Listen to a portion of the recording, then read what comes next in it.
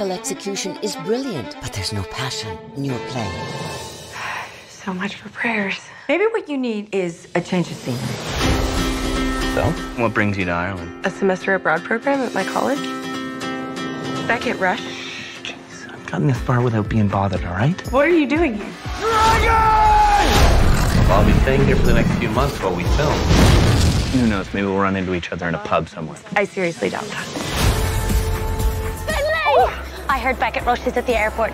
Do you like him? Not really my type. It's so good to have you. We're running a bed and breakfast. Would you mind taking this to the gentleman in the corner? You? Are you stalking me? Why is Beckett rush in the dining room? What? Nora, dear. Give me jam for the scone. Yeah, sure, love. Cheers. I'm looking for something real. Well, I'll be your personal tour guide. Trust me. I don't. Is that Beckett rush? Come on.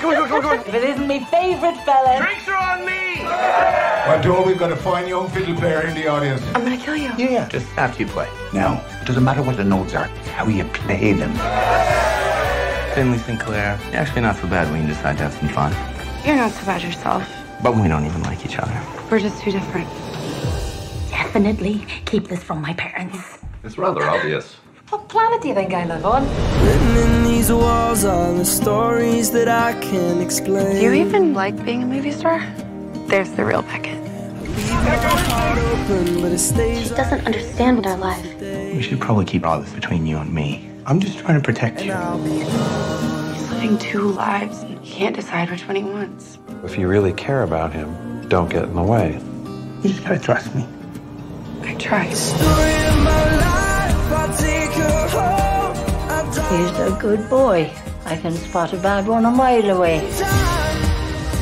Life rarely works out the way we plan it. You've got to learn to play the sorrow as well as the joy. You can't have one without the other.